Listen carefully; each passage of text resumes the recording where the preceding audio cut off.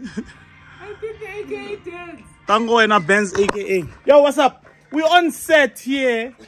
Well, my backyard. I'm with Benz.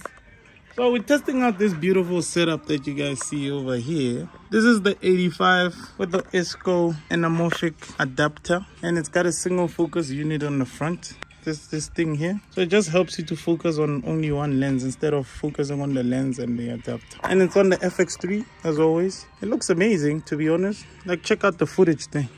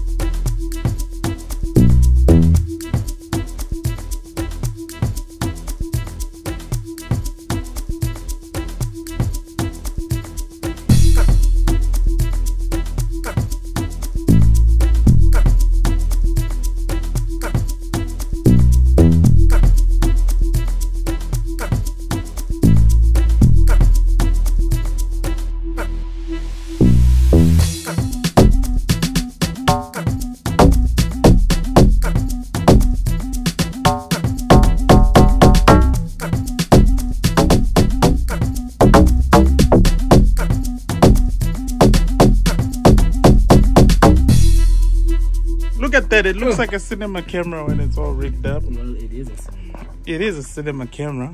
It looks like a monster. So yeah, this is the setup. Simple, easy, chilled, perfect for a shoot. I think it performs best if you put it like on a balanced thing, like a tripod. I'm using a 501. Ben's is busy taking photos with my new iPhone 13. Yes, with his new iPhone. This is the Anamorphic setup. So check out the footage. Let me know what you guys think about it. I think it's pretty sweet. It's pretty dandy. It's clean. It does the vibes. So we chose to shoot AKA's Army song. It's a really dope song. We're just doing it just to test what the lens looks like. I think it's pretty dope. So yeah, we used it on a few videos in the past. We actually haven't used it on the Sony yet.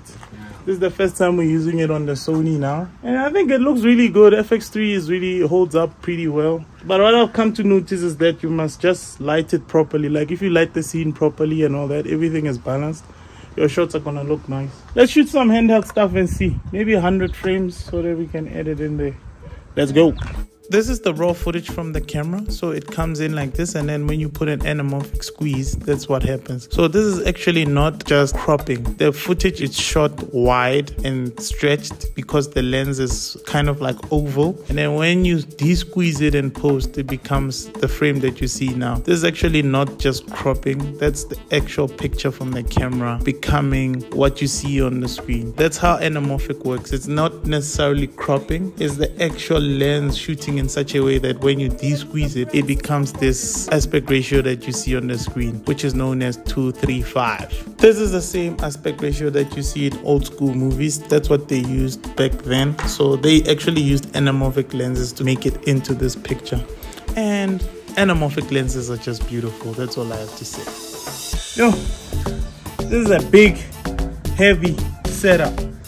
It's big and heavy. Not too heavy. You can still handle it. Like, see, you can walk like that. And then maybe we need an easy rig, eh? Yeah, I'll do. Yeah. If we get an easy rig with this, it will be perfect. But yeah, the results look amazing. It looks awful. Thank you, Sony. Sabonga Sonako.